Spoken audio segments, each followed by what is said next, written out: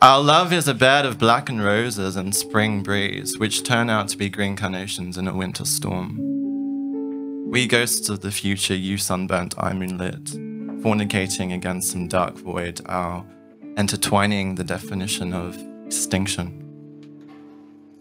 Yet what connects us is a bridge of sighs, yours of breathless moans, mine of depthless cries.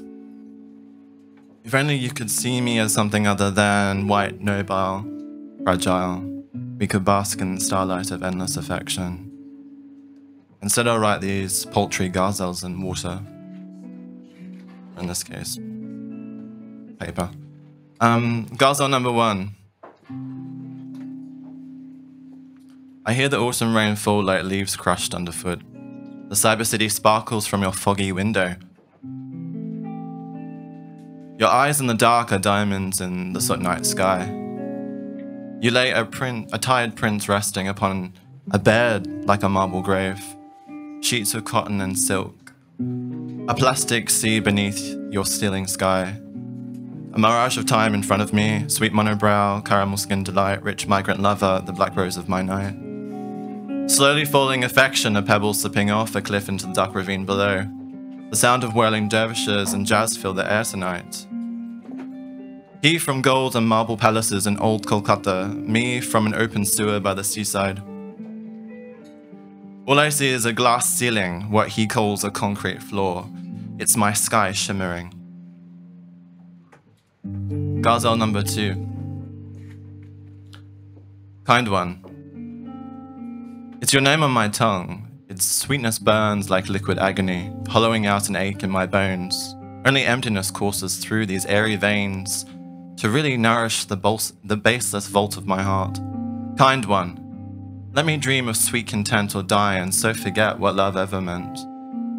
Roses growing in the snow of my disappointment and discontent. Is my love bitter honey or poison milk? This twilight of false idols and stolen moments fade gently. I pray 5 times a day for you to look at me the same way you glimpse the moon behind the sun.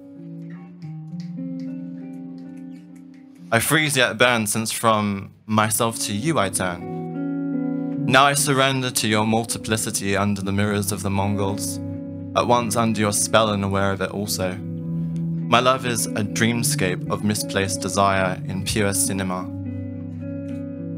My loneliness turned to vinegar at the electric eyes of your rejection.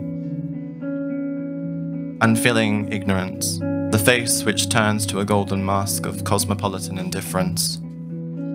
Your coldness, so tender to my soul, pulsating like a snake's heart on the table, sold for a click, a like, some fleeting gesture of anonymous sycophancy. I surrender to all of this, no longer fight it.